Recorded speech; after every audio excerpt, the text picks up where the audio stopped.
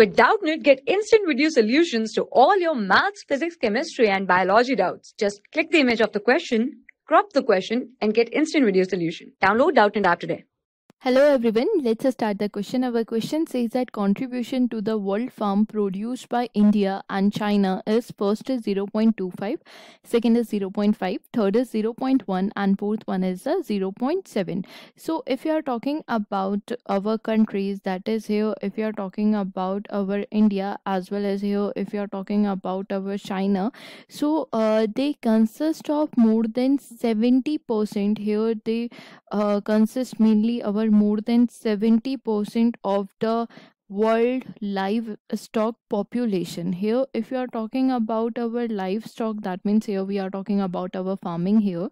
So if you are talking about the contribution to the world farm, here their total contribution to the world farm, it is only about 25%. Here they only give 25% to the world farm.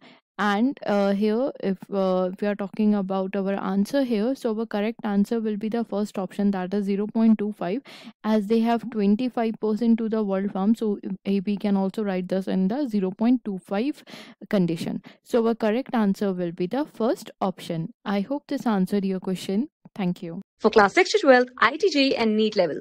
Trusted by more than 5 crore students. Download Doubtnut app today.